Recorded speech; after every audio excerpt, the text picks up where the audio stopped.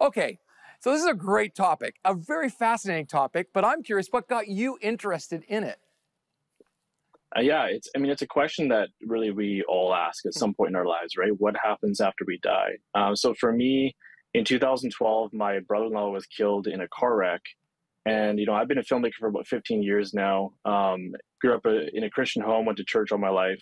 But at that point in my life, I was really faced with that reality of, that question, what happens after we die? And so I wanted to know, I grew up with this belief in heaven and that I would, see him again, but it was really traumatic to have no goodbyes. And so while I believe that I'm going to see him again, I wanted to know if there was some evidence to kind of back that up. So that's when I came across these stories of people who had clinically died, and come back and had these experiences. Oh, fascinating. So, okay, so you had this experience in your own life, you had these questions. Yeah. So how did that develop into a full feature film? So, originally, I think I read something like 30 books on the topic. And I just, personally, I'm really interested in, of course, the medium with film, and so I wanted to see what there was out there. I just wanted to, the books were interesting, but I wanted to see, these people and hear their voices, and I wasn't finding anything like that out there. And so that was kind of what sparked the original, interest in, maybe I should go out and tell these stories. So I actually connected with John Burke, who wrote the book Imagine Heaven. It just come out, I think it was 2016, and he did a wonderful job of just kind of like showing from a very high level perspective, all of these near death experiences happening around the world and how they overlap and point people towards God and towards heaven. Yeah, well, obviously you touched a really important subject because many people have watched this film. Just to tell us a little bit about how the film is gaining traction and what's happened as a result of launching it. Yeah, so we hit theaters October 27th, and it was a wide release, which is really unusual for a documentary. So because it was a documentary, it was a top three all time documentary release. We were released in over 2,700 screens across Canada and the United States, and we sold over 1 million tickets. So which actually put the film to it became the highest grossing faith documentary of all time. So the response was amazing, but I think more importantly, for me, was hearing the response of people who've watched it and hadn't considered heaven at all before, haven't considered any kind of spiritual reality before, and they became kind of gripped with this question, and then they were pondering it, and then people were coming to Christ from it, or people were renewing their faith from the film. So that was the best part. That is amazing. Congratulations on really great work. And again, I love the fact that you're trying to connect the science of it, because I think sometimes in faith circles or in secular circles, they think faith and science don't really go together, especially when it comes to things that we can't really see or experience firsthand. So Exactly. you engaged a lot of experts. Tell us about some of those experts that you feature actually in this film. Yeah, so we interviewed multiple neuroscientists, neurosurgeons, cardiologists, surgeons and doctors, just to kind of get an idea of what's happening on the medical side, what's happening on the science side of this. And so, yeah, while we can't send cameras and go explore, what happens in the spiritual realm, there is a part of near-death experience that you actually can verify, and that was a big kind of part of the film that we wanted to explore and unpack. There's a cardiologist who we feature in the film. He didn't believe that these near-death experiences were true. He didn't think they're real.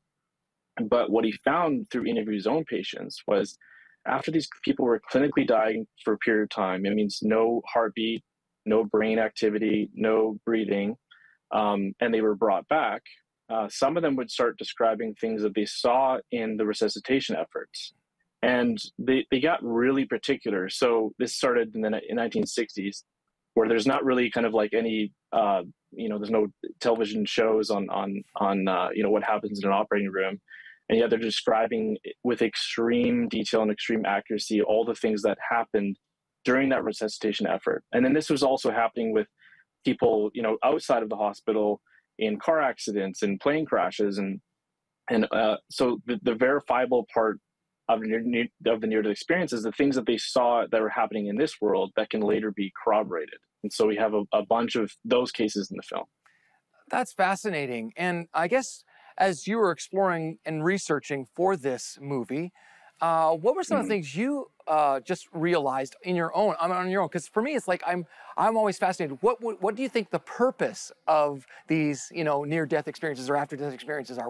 Why does God allow them to happen, do you think? I think it's all happening because it's just pointing people to God. I think the whole thing. I mean, we kind of summarize this towards the end of the film through one character who is a former Buddhist and grew up in South Korea, and he had an experience that did overlap with a lot of people what they're experiencing in North America. So this isn't just a North American thing, and he had become a Christian after his experience, and he says that he believes that they're happening all around the world in all different cultures, all different backgrounds, because God is wanting us to seek him in the process. And I think all of these things are just kind of helpful little textures to point us toward God. It doesn't replace the Bible, certainly not. And I would advocate that you don't make a theology based off of anyone's near-death experience, because they're all little glimpses of Right. what comes next, just little tiny glimpses. And I think it just kind of gives us tremendous hope, and knowing that there is life after, that we are going to be reunited in heaven with God. I love that because all of these things point to the fact that there is a God who gives us incredible hope in a world that can be really, really difficult. So you talked a little bit about the science, but was there anything about the science of these experiences that surprised you or engaged you in a new way? Yeah, I mean, so there's two things that are really kind of astounding in the film. One is that we actually don't only have heavenly experiences; we also include hellish accounts. So there's three people in the film who had hellish near-death experiences, and it's an aspect that usually isn't covered in film. Typically, is not covered in books. It's kind of shied away from because it's like it's a difficult thing to explore, but it's a reality of what people's experiences are. And then there's also the scientific part of it. So I kind of alluded to that earlier, but there's one case that makes, I think, a really strong, very strong case that it even convinced neurosurgeons that didn't believe that there is something after. There's this case of Pam Reynolds, where she's clinically put under for over an hour.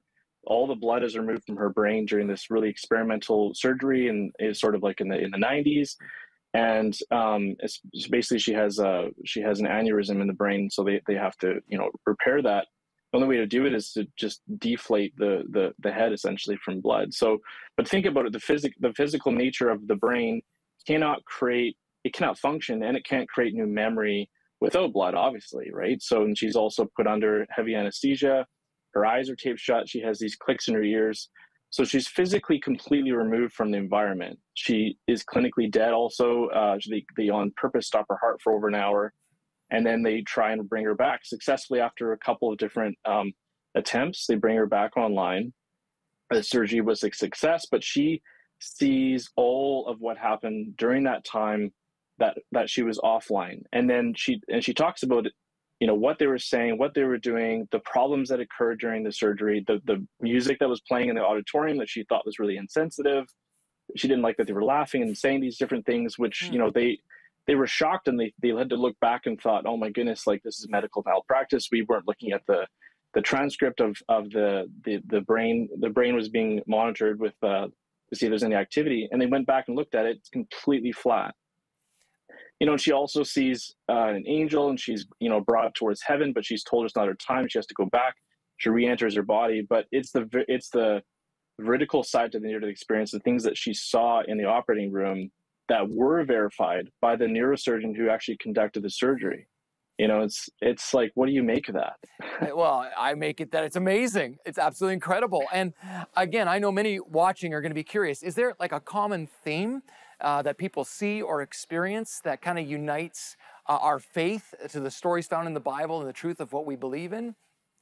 Yeah. So more often than not, people meet who they call Jesus. And so, and when I ask the question, it's like, how do you know is Jesus, right? Like, Mary, who's in the film, she wrote this book, To Heaven and Back. She had drowned in a kayaking accident, and she talks about seeing Jesus, which is very common for people again across the globe.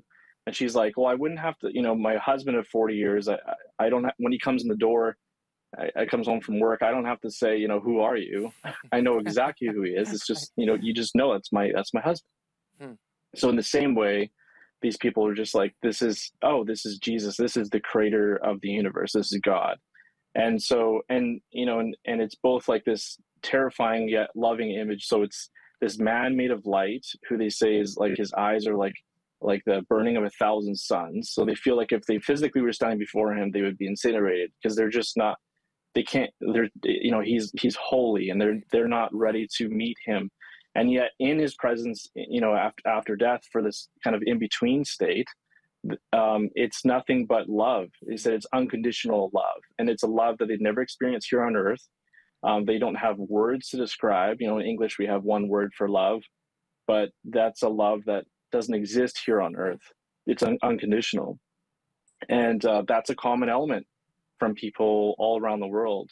They also have what they call life review, where they're shown their entire life up to the point of death, and the choices that they made and where that kind of brought them. They're kind of shown like a high level perspective of the choices and decisions that they made in their life and how that impacted people around them.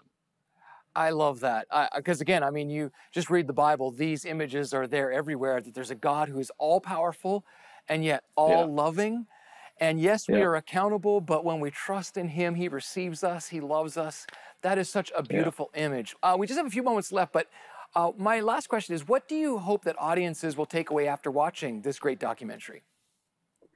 Well, my hope is that, and the reason why I made it as well, is like, I want people to experience what I experienced in, reading these books. And it gave me a lot of hope. It renewed my faith. It restored my faith, because I was asking difficult questions. I wasn't sure, it's like, this is what I was raised to believe. This is a hope that I have. I realized how shallow my faith was, I guess, at the point when I was asking these questions.